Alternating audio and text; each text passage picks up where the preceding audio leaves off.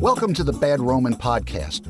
On this show, we talk with veterans, community leaders, Christians and non-Christians as we explore the entanglement of Christians with the state. The Bad Roman Project was created out of the firm belief that as Christians, we are called to follow Christ, not the state. Here is your host, Craig Hargis.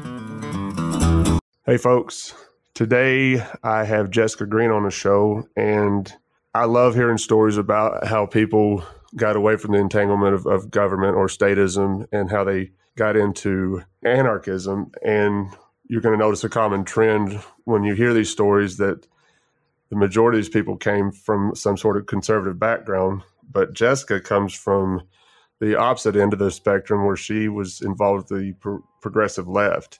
And I find this fascinating because she's the first person I've talked to that came from that side. And I'm going to let her tell us her story. It's a great story. Let's go.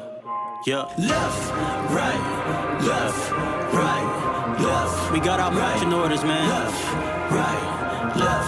right. Would you rather serve God than serve Caesar? You feel me? Right. I'm just trying to live what he said. I'm just trying to live what he said. I ain't scared. I will take one to the head. Go ahead. So, do you want to give us a little background of yourself and kind of go into how you got involved with the progressive movement? We'll just kind of go from there. So to give you kind of a perspective of how fast this kind of went for me, I was a Bernie Sanders voter in the primary of 2016. And pretty much through the entirety of the early 2010s, all the way up until that time, I was very involved and vocal on the internet about progressive leftism. And a lot of that had to do with being involved with internet atheism groups on places like Facebook. I actually ended up being an administrator for sort of a chat group on Facebook. I don't want to name the group publicly because it ends up causing me a lot of problems when I do. But they had somewhere upwards of, 145, 150,000 members in their heyday. Wow. Yeah, it was a huge group. And so part of being involved with sort of like internet atheism at that time also meant that you were kind of involved in progressive leftism. Like you'll find conservatives who are atheists, but they're kind of few and far between. Whereas if you're, an atheist on the internet in the early 2010s, it's likely you're also being inundated with a lot of like leftist ideology. And that's what happened to me. I bought into all of that hook, line, and sinker. The sort of the atheism and the leftist progressivism were, I like to say they're two sharks that swim in the same waters. So they're not exactly the same thing, but they're very involved with each other.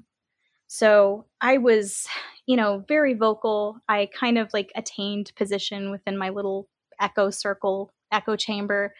And I was, just as participant as everybody else in that group in the sort of cancel culture and forwarding that ideology to the point where I was taking it offline. I was behaving that way with like my friends and my family. And there are friends that I was friends with for all of my life who I no longer talk to because of how intensely strong I became in the way I was voicing these opinions. And I don't blame those people at all. Anybody who's interacted with a progressive on the internet, like on Twitter, Facebook, anything like that, that it gets ugly and it gets ugly fast. So after the election of Donald Trump, which I suffered all of the exact same level of Trump derangement syndrome. And I watched the whole Charlottesville riots on CNN for 12 hours in sheer terror, clinging to my pillow. Like, oh my gosh, what's happening to the world? And there was a moment, and I think it was 2017, Senator Rand Paul was actually attacked by his neighbor. And it was a really violent attack. It wasn't just like two old men fighting in the yard. It was like this dude put him in the hospital and he had broken ribs. He had to have surgery on, he had a punctured lung. It was awful what had happened. And like any like normal human being with their empathy intact, I was saying, this is awful. Like it was a political attack. So being a person who was on the left, I was denouncing it, saying, hey, this is coming from my side and I need to denounce it. I need to say that political violence is not okay. Well, I had no idea, apparently, the kind of seismic shift that leftism really had taken, especially after the election of Donald Trump. And my people I had been friends with and like, activist with for years, they rolled on me in the splittest of seconds. And I became the enemy of a group of like very forceful people. And I had position within that group. And it happened overnight that I started getting all these like really horrible personal messages. I would have like weird type internet attacks happen to me. Sometimes they still do. It's abated now that a lot of the people have kind of like gone on to other targets. But I realized what it was like to be on the receiving end of some of this insanity. And I'd like to say, okay, I had all this integrity and I realized that I shouldn't be doing this to people, but that didn't happen. What happened was I disagreed with them once and they turned on me. And that experience, that kind of was a wake-up call for me. And I said, gosh, this is how I've been treating other people. This is how I've been treating my friends and family. It's awful, and I was politically homeless for a little while. I still considered myself sort of nominally leftist or nominally Democrat, but I was just kind of like, yeah, I'm putting down all these SJW tendencies. I'm, backing off of all of this. And a friend of mine had actually suggested that I listen to the Tom Woods show. And I had never heard of him, of course. Before, if someone had told me, listen to this show, I would have Googled him. I would have seen, the people who put out the opinions that I'm supposed to follow have said, don't listen to this guy, so I'm not gonna. But it was just like a really unique moment. This thing had just happened to me, and I was maybe open to listening to ideas that I wasn't allowed to. So I listened for a while, and some of the things he was saying was making sense to me, and the way that leftism was being described, I was like, yeah, I've experienced that firsthand. I know what you're talking about. And took some book suggestions, started listening to podcasts. And honestly, like the podcast world kind of like broke everything open for me. And I was like, so many people have actually gone through what I've gone through that, they realized that the left has kind of lifted up its skirts and ran so far in the other direction that all of a sudden, you're also I've been called alt-right. I've been called a white supremacy sympathizer. And it was like, wow, 2 years ago, I was just a regular Democrat. So I really started to realize some of the ways that it's like an insidious ideology. And the reading of the books, Economics in One Lesson by Henry Hazlitt, and The Most Dangerous Superstition by Larken Rose. Also a good healthy dose of some Jordan Peterson.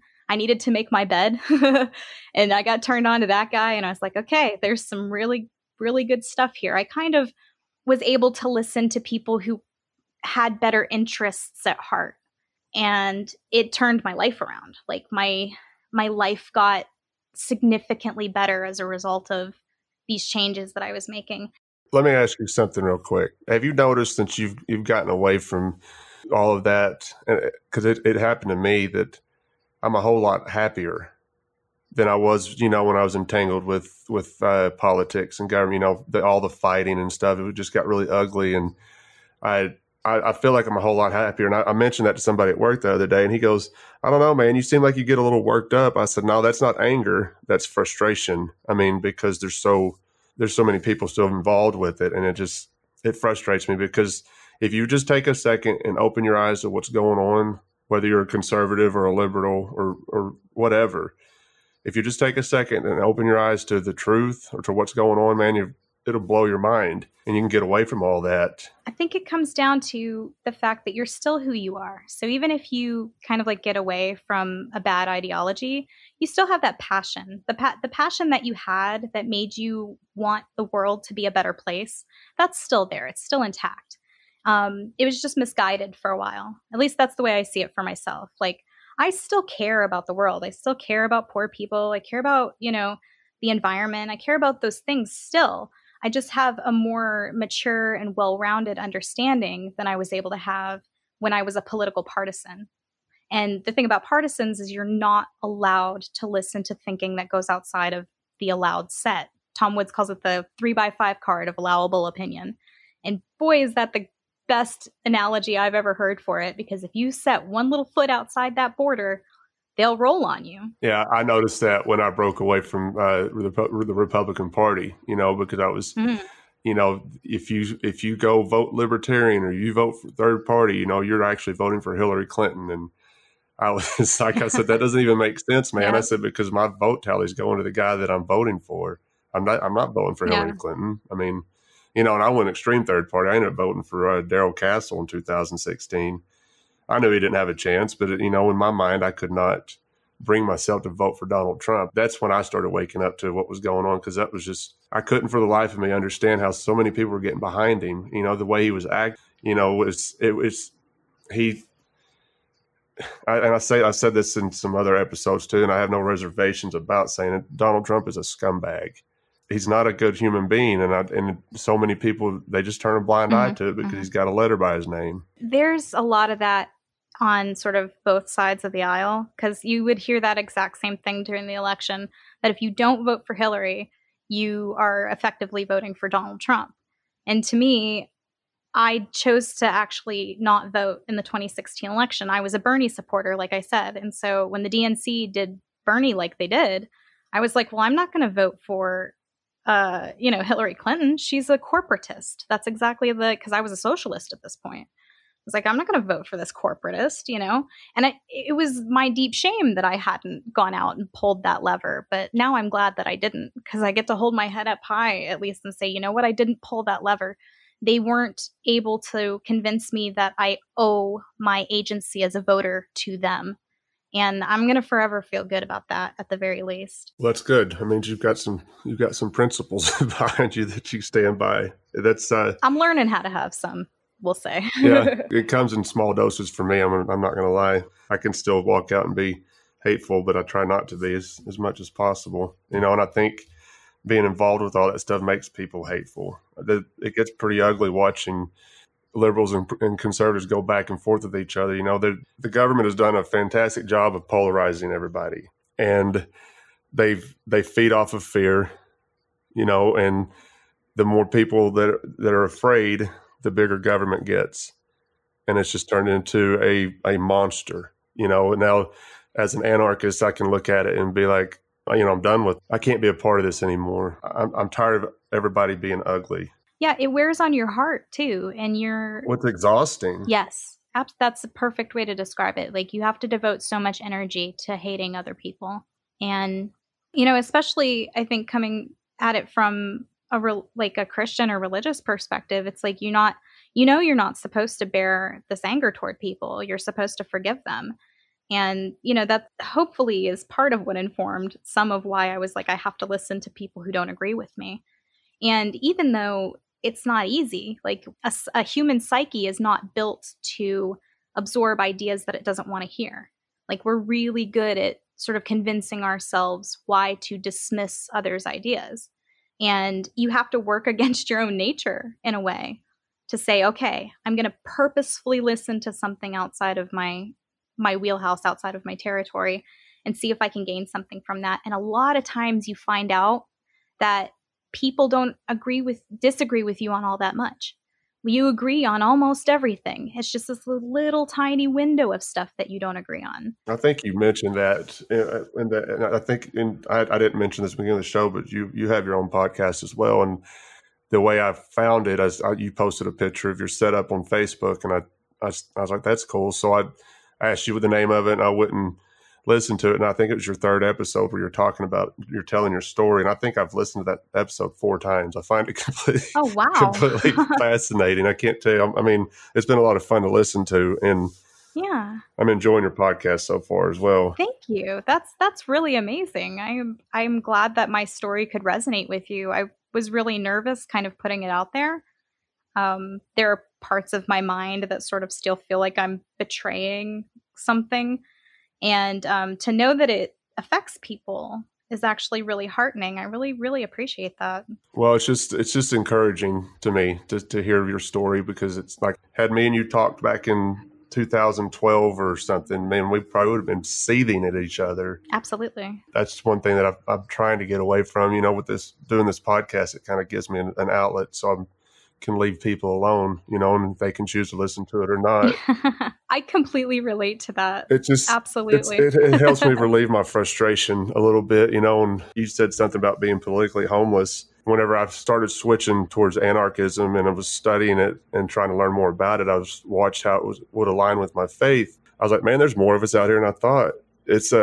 I know we're a huge minority, but it's fun to know that you've got somebody you can talk to about this. I was in the Miseis Caucus Libertarian group, and I saw Stephen Rose making a comment in there, and I was like, it just resonated with me. I was like, wow. And this is still at the point where I considered myself an atheist. And I just like talked to him for a little bit, and he's like, hey, we got this group. And I don't know. It just kind of like, I was like, hey, I'm an atheist. Is it okay if I'm not the kind of person that's like aggressive or mean. I went through a lot to get away from that. So I was like, hey, I'm not a douche, but can I come listen to people in your group talk? Because I think these ideas are really interesting. And he was like, yeah, definitely come on in. It doesn't matter that you're an atheist. Yeah, I love Stephen. I had no idea. The changes my life would go through. And that was maybe a little over a year ago that happened. That's interesting. I was curious how you got involved with that group as well, because I remember seeing you and some of your comments in there and the stuff when you started studying the Bible a little bit. And it's been heartening to watch, actually. Yeah. The uncanny thing about the Bible, I'm a person who history is like my hobby. I'm not like a professional historian, but I bathe in history. And so I have always believed, even when I was an atheist, that the knowing and reading the Bible is part of being a good historian and knowing history. And I've read it before, but my reading of it now, it's as though it had been written in a foreign language. And then all of a sudden I'm able to speak that language. And it's not about being like the Old English version or anything like that. It's like being able to understand the message. It wasn't accessible before. Like, I read the words, I understood their context in the people's lives of the time, but reading it now, it's applicable to me. And that's a change. That's as though somebody has taken do you remember those things when we were kids and it was like it would be like a secret code, and you got the red sheet, the red see-through, and you would put it on there and you'd be able to see the secret code in there. Well, yeah. It was like, it's like that. It's like somebody has given me the red sheet and I can read it now. And that's awesome. Yeah, it's incredible. It's absolutely incredible. It's been a ride. And I'm only through 3 of the books, so I have a whole lot of Bible still to read. That's fun. I mean, it's a lot of fun. I wanted to ask you something too, because when I was listening to your episode, you were talking about, when Bush got elected and you were a kid when Clinton was president and you thought everything was great, and then Bush got elected and you thought everything was going to go bad, and then you were so happy when Obama got elected. And at what point during his presidency did you start becoming, I think you said you became disillusioned with the Democratic Party at that point. And so what was it about Obama, what he was doing, that made you disillusioned with them? Yeah, that's a great question. I have always been anti-war. That's something that has been part of my makeup since I was little. And although I was happy when Obama was elected, because I thought he had made a lot of promises in the way of closing down Guantanamo Bay and, ending these Bush wars and all those things. And during the Bush years, it was very popular to be anti-war. Everybody was anti-war. And then Obama was elected, right, and everybody suddenly forgot that the war not only was still going on, but was escalating and becoming so much bigger and so much deadlier and so much more costly. And then the drone program, the WikiLeaks exposure. So there's a combination of things that sort of happened. It wasn't just the one event. It was watching, thinking, okay, well, he's going to close Guantanamo Bay. And that doesn't materialize. You find out that all of the things that Bush was doing that was horrible and evil, none of that stopped under Obama. There's a drone program. This wedding got bombed. This bus got blown up, had a bunch of kids in it. And it was just horrifying. It was horrifying to watch. And you are also existing in a world where, as a progressive, you're not really allowed to lay any of this at the feet of the commander-in-chief. None of this was Obama's fault in my mind. He wanted to do the right thing. He just, couldn't or whatever. And so I would often attribute it to this general, that general, the State Department, whatever, without ever like really being mentally honest about the fact that Obama was the one implementing these programs. And so Obama kind of escaped my blame pretty much up until like I became an anarchist and I started realizing like being mentally honest with myself about it and saying, okay, this is the guy who was in charge. He was doing it. But I was plenty disillusioned with like the government itself. By the time Bernie Sanders came along, he sort of presented the same thing Trump presented to people, I think, which is the anti-establishment candidate or somebody who was going to go in there and shake things up. And I think a lot of people who voted for Trump, just like people who voted for Bernie, recognized that the government was messed up and corrupt and needed to be shaken up. And I heard a correspondent on CNN once say that the election of Trump was like rolling a stick of dynamite into Washington. And I was like, yeah, that was the will of the people, though. Like, that's what we wanted. And everyone, even the statists at their heart were like, okay, we believe in the state. We believe we're part of the state. But obviously, this one needs fixing. So, you know, the left didn't get its way on that one. They ended up trying to go with a safe corporatist candidate, such as Hillary Clinton. And they lost badly for their bad decision.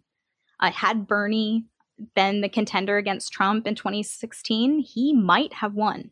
I mean, I might have, you know, I stayed out of the election because of what had happened with the DNC, but I might not have had it been Bernie. I might not have gone through any of this. So, you know.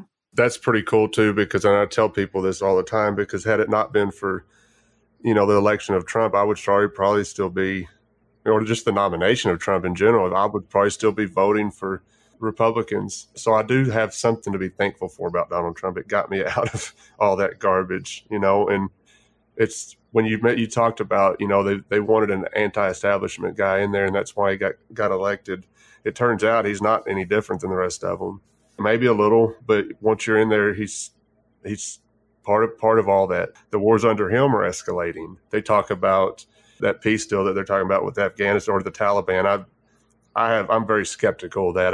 It seems like there's too many loose ends that it could just be ended quickly. And I think not long after that they went and bombed some Taliban. So I just don't believe them when they talk about ending any of that. I think there's too much money to be made for them to end these wars. Well, they've also like absolutely ruined the infrastructure of most of these countries so that, you know, it would be virtually impossible for some kind of how to say this? I'm trying to think of a good way to say this. You know, there are wealthy interests all over the globe. Once we pull out of that situation, another interest with the funding to take over, dealing these people a death blow will do so, in my opinion.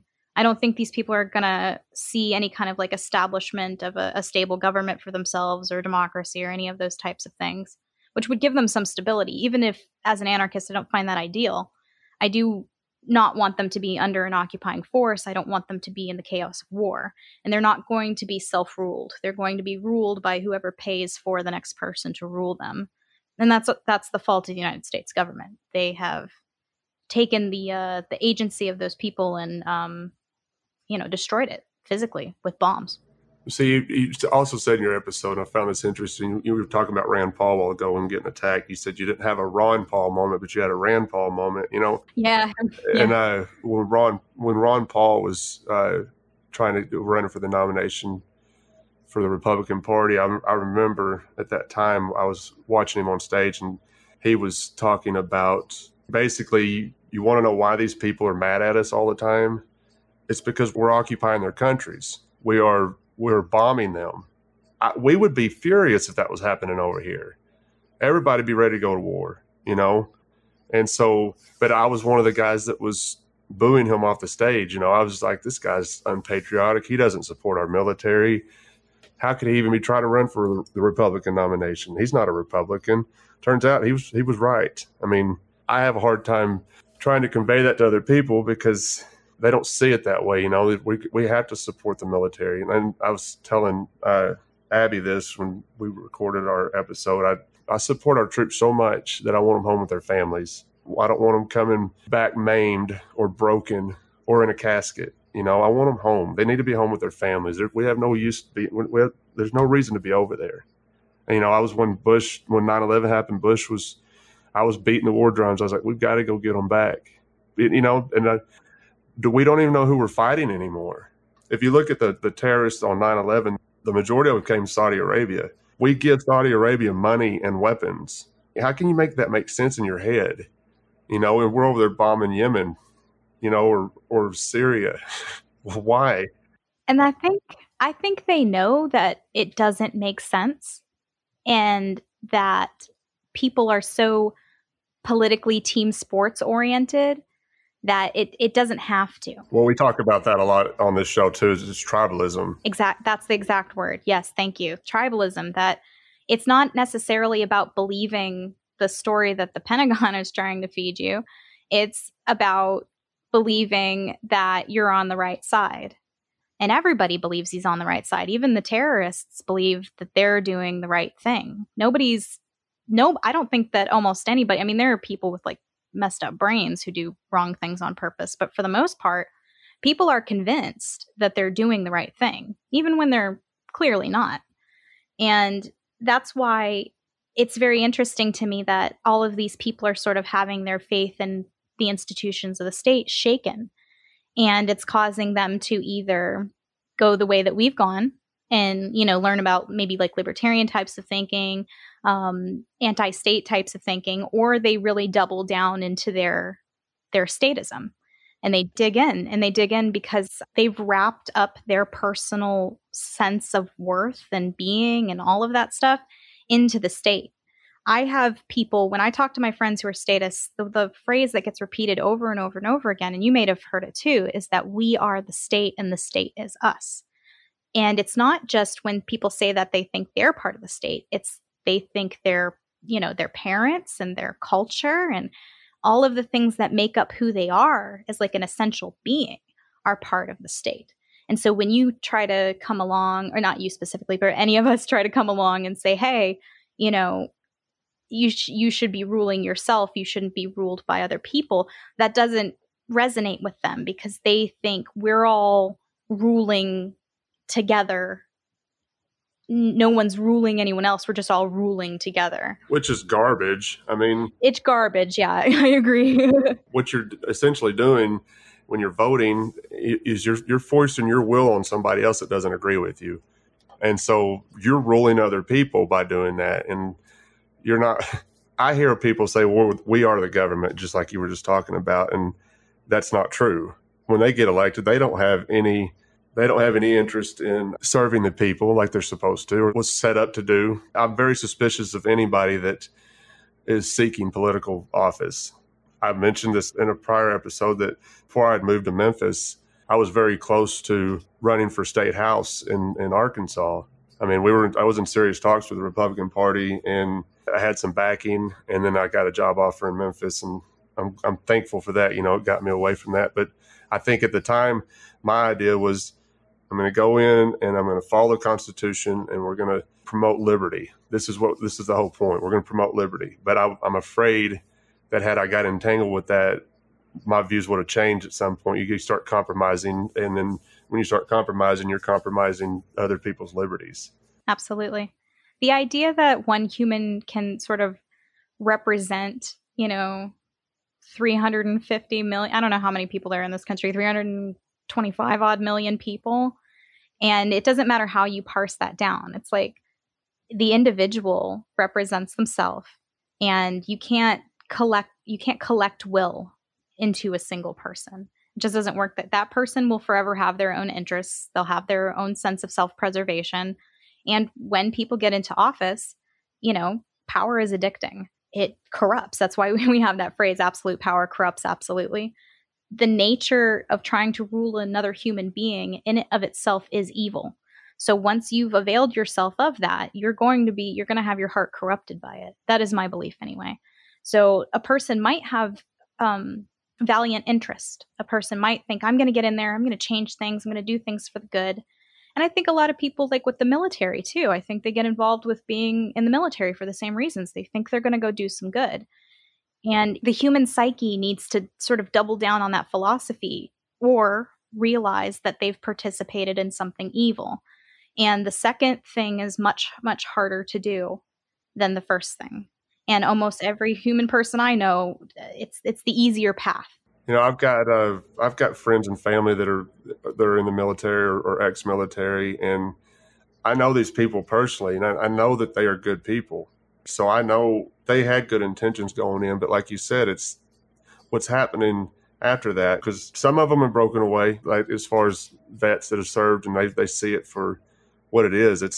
It's gross, you know, that you're going and killing another human being. And I heard something on another podcast that it's a Free Man Beyond the Wall. I don't know if you've ever listened to it, but I never miss an episode of Pete's show. Oh, I love it. It's a great show. He's I actually listened to him more than I think anybody, but he had 3 guys on. So you've probably heard the episode, and they were all Christians and they'd served. And one of them made the point. He said, what you're not thinking about is that you're killing God's creation. You know, Mm-hmm. God created that person as well, just like he created you. You know, Yep. God's not just hanging out in America.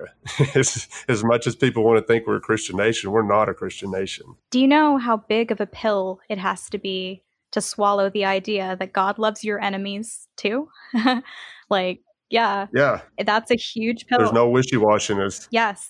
And he loves them as deeply as he loves you, and it's beyond measure. So they talk about that in scripture, that, you know, anyone who should do harm to another is doing harm to me. Right. And when you were talking about the individual, that's what attracted me to anarchism so much, was it revolves around the individual, you know, and I love individualism. I wish we could all just get to that and get away from tribalism. I think that there are cycles in humanity where we sort of like build our cities and we build up our collective efforts, and then those inevitably fall down, and we have periods of, you know, relative freedom. But relative freedom also comes at the expense of a lot of things that we come to appreciate by living in I hate the phrase, but living in a society.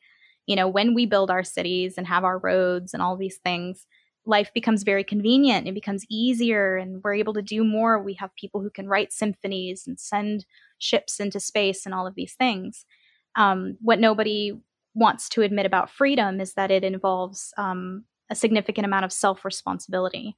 And you can no longer rely on this idea of the grand civilization keeping you together. Well, I think absolute freedom scares the crap out of people. You know, I think it's absolutely. And I think that comes from, you know, feeding off of government. I think they perpetuate that fear. And, you know, they do. They don't have any interest in keeping you free. That's not what they're in there for. And so I think absolute freedom scares the crap out of people. And that's why they tell you, like, oh, if you homeschool your kids, they'll be weird. They'll be antisocial. Like, the idea that you could take on a responsibility that we as a society have given to the state is like insane. People are like, well, what are you, crazy? The state educates your children. We've been doing it for so long now that what used to be the standard, that the parents, you know, the community, the parents, the church, all of that together would educate the child. Now it's the state does it. And if you do anything else, you're kind of outside the norm. You're kind of crazy, you know, and that's ridiculous. For most of humanity, we've taught our own children, and we developed all of this by that method. But now we want to abandon that. We want the state to raise our kids instead. I'm going to shift gears a little bit here. Sure. As much as I love that part of your story, the second part of your story that I want to talk about, I'm in absolute love with, because it's amazing to me to hear when somebody comes from atheism to Christianity, and I want to hear the story, how that happened. How did you started reading the Bible, I guess, but what happened? Yeah, so to tell the story of how I went from atheism to Christianity, one needs to understand how I became an atheist in the first place.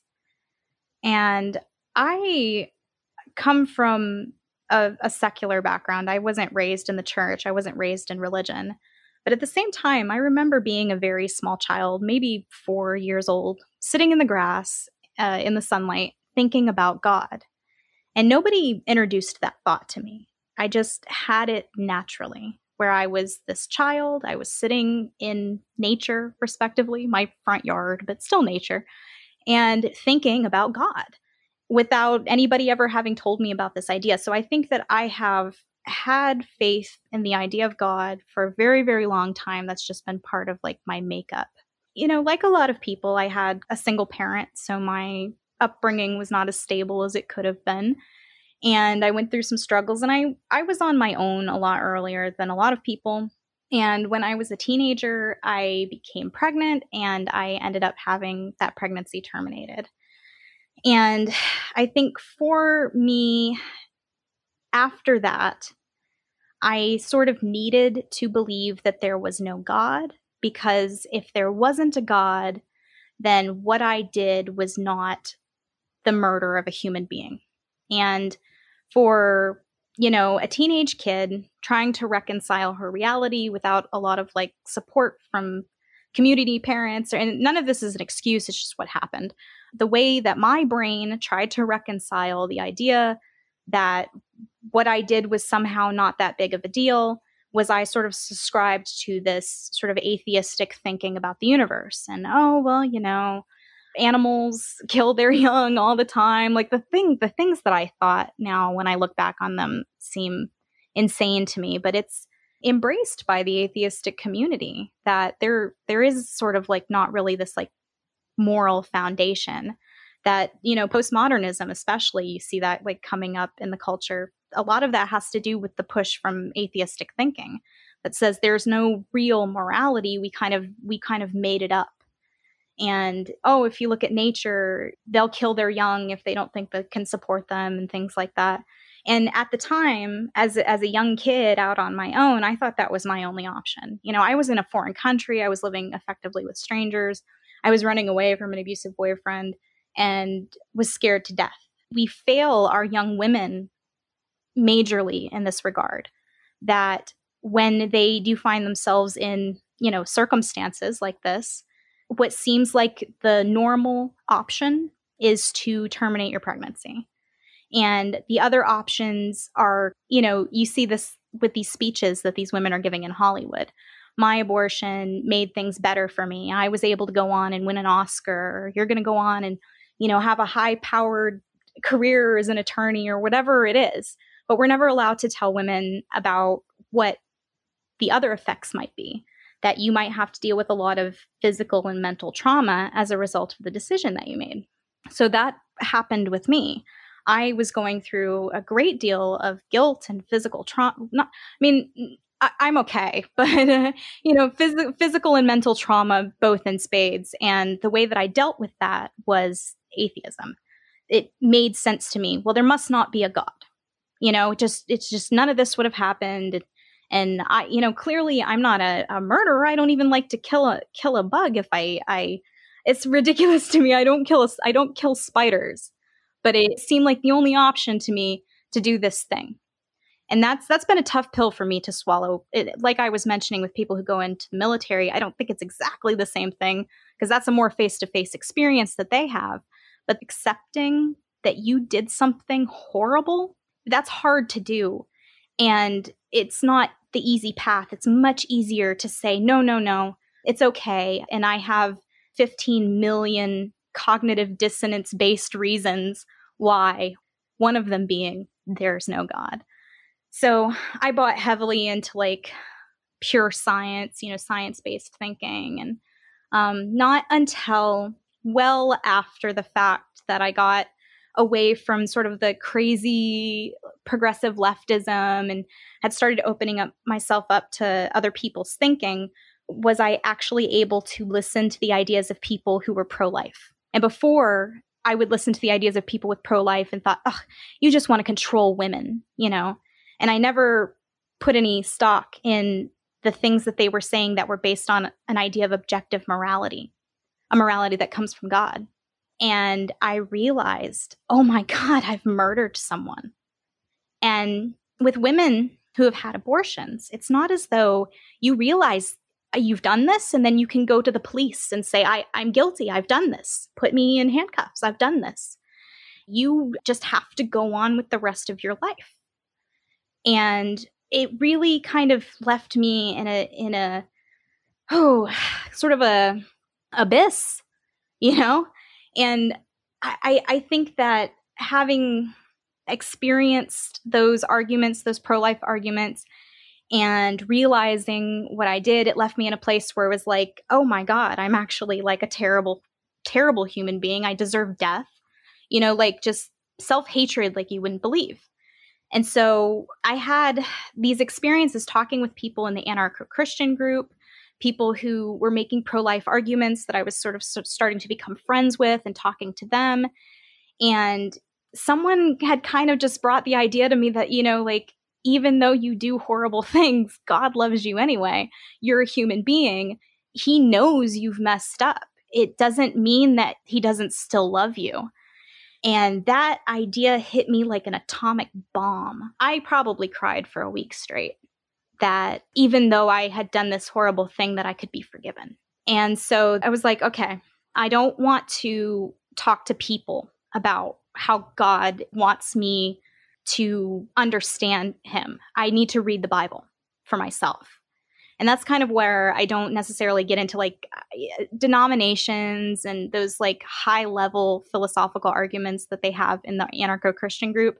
That stuff's above my pay grade.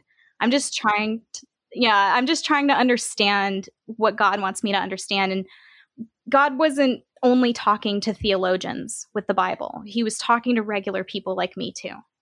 And I went to the book, you know, with my sin.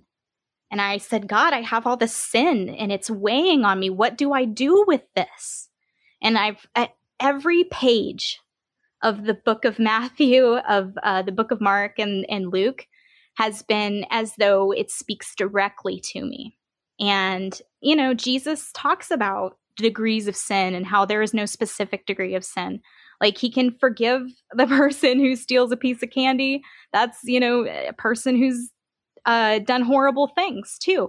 No matter what you've done, no matter how absolutely horrible, when you realize it, you can be forgiven. God forgives you because God loves us more than we can possibly imagine. And he's able to do that through his son, Jesus Christ, and the sacrifice that he made with his son. And that's, you know, bigger than me. That's more than I can understand. And when I was young and I didn't have any guidance and I hadn't had any exposure to God, I didn't understand any of this. And so I let myself be taken down such a dark path because I was trying to make my sin make sense to myself. And I can't do that. I can't make sense of my sin. I need God to do that. So that's where I am with that. And this is a new experience for me. Every day is kind of like a new revelation. And the more I read in the Bible, the more I realize. And that too has improved my life by leaps and bounds. I attend church now. My husband is going with me. And it's been wonderful for our relationship. And I've been able to forgive myself, which is something that like God in the scripture, you know, says that if you don't forgive, you know, and yes, that's talking about other people, but that's talking about yourself too. Like you need to forgive yourself because that's what God put the sacrifice of his son to take the sin, to take the burden of the sin. I've never heard it put like that. That's beautiful. Because you're right. You do have to forgive yourself at some point. And, you know, I think that once you can forgive yourself, you know, I'm not, you know, we're going to sin daily anyway, but once you can forgive yourself, it does take a weight off your shoulders. And I realized I don't have to go down these paths of thinking that are miserable and hateful, you know, and I don't have to hate all the people around me. And I don't even have to hate myself. That's been new for me. I've hated myself since the day all of that happened. And I became ready for God to heal me. And I had that faith the size of a mustard seed. I think that I've had that since I was a child. And when my heart was fertile for it, then that plant grew. When I was ready and I accepted that I had done something terribly wrong, my heart became fertile and that seed was able to grow. And that didn't happen through me. I didn't will that. A lot of people who are my past atheist associations, they'll ask me like, what happened? Did you go through a drug addiction? Did someone you know die? Did you go to prison? Like they need for there to be like some horrible thing that kind of like forced me into God's arms. And it's like, no, my life is, before any of this started, my life is more stable and better than it's ever been. And maybe that quiet, that quiet period of my life gave me the opportunity to really think and calmly consider the actions of my life. And then, like I said, I think that at that point, my heart became fertile for the seed to grow. So here I am. This has been my sort of first time telling this story out loud. So I hope that it made sense and wasn't rambling. That was great. I mean, I really appreciate you sharing that with us, because that's an awesome story. Like I said, that's my favorite part of your story. But I actually had not heard that story told. I just knew that you had come from atheism to Christianity. Mm-hmm. But being able to hear the story is awesome, because it's pretty powerful stuff, man. That's good stuff. We don't tell young women the truth about the negative effects of what can happen with their lives if they decide to have an abortion to terminate a pregnancy. The narrative that gets put out by, the state and by Hollywood and pretty much everyone is that, pregnancy will ruin your life. Right. And, an unplanned pregnancy saved the world. So we have a very poor way that we deal with the fact that young women are going to end up pregnant. And the shame culture that surrounds motherhood needs to come to an end. That used to be something that was one of the most important and highly thought of things that you could do with your life, was to be a mother. And we've created a culture now where it's like, no, women should be out competing with men for, top CEO. Okay, well, I'm not saying women should be forced back into the kitchen or anything like that. What I'm saying is we've gone so far in that direction that we've devalued the role of motherhood, and it attached a stigma and shame to it. And I think that we could go a long way as Christians and as liberty-minded people to acknowledge that, young people are going to screw up and they're going to do the wrong thing. And some of them might get pregnant, but motherhood is not going to destroy your life. It's actually a blessing. And that would be sort of the thing that I would wish to impart to younger women who might be listening to this, is that, if you end up in they used to call it end up in some circumstances. If you end up in some circumstances, think very carefully about what you're doing, because, God has a plan. And all of us looking at the election of Donald Trump, for example, didn't realize that we were going to be forced out of our comfort zones and forced out of our avenues of thinking to end up having this conversation that we're having today. And I believe that if that's happening to us, it's happening to all kinds of people, that people are waking up and they're seeing things differently and challenging old ideas. And, that I have a very positive outlook for the future. And that future, hopefully will include a lot of babies that come from unplanned pregnancies, because we're going to support the young women who have them. I like what you said about people waking up. I've noticed it myself too, because when we talk about voluntarism or anarchism with people, when you explain what it actually is and not what they portray it as on media or through government, people kind of are a little more receptive to it now, I think.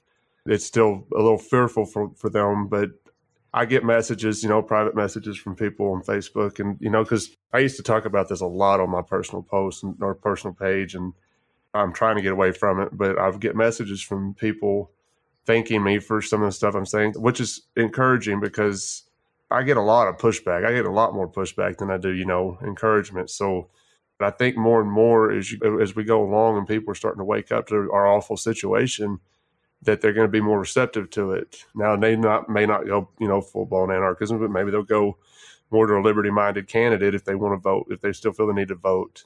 Baby steps, I think, what we're trying to do with this project is just plant some seeds. And so many people are screaming right now that I think people are straining for the sound of a whisper. That everybody is absolutely, it's like chaos. So if someone's making a little bit of sense, that's going to attract more people than you think. And I think that there are people who watch but don't comment. There are way more of them than the people who are vociferously using their voice.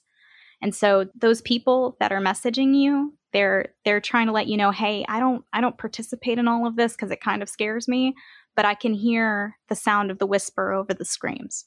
And that's important. That's awesome.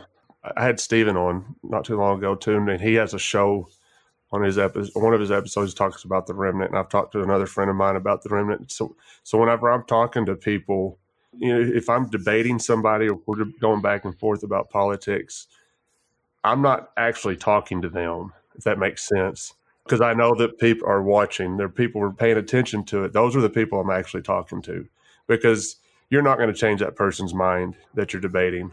They're so dug in, they're doubling down like we talked about earlier. So once I realized that, what I'm putting out, I'm trying not to be ugly.